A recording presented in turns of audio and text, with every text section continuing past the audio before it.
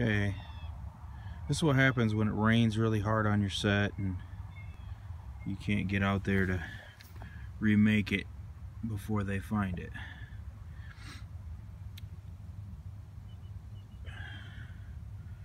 So there's coyote tracks all around it, but what he did basically was he come in, walked all over it, and then dug it out from the side right here.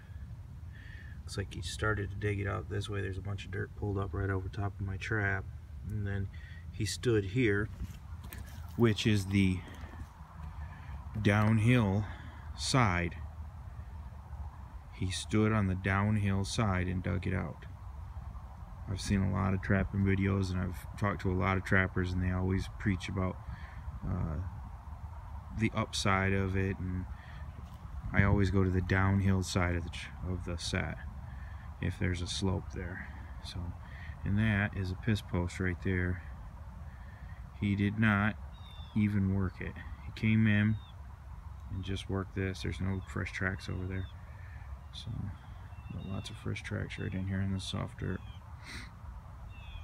So I am going to make another set right here. I'm going to do another dirt hole, and then I'm going to do a flat set right over here with the dirt hole just a little bit up. They're crossing right through here, so up and down on this fence line, and then there's a bunch of grass and swamp out through here, and they're running this right on down through here. Come in and got him a free meal.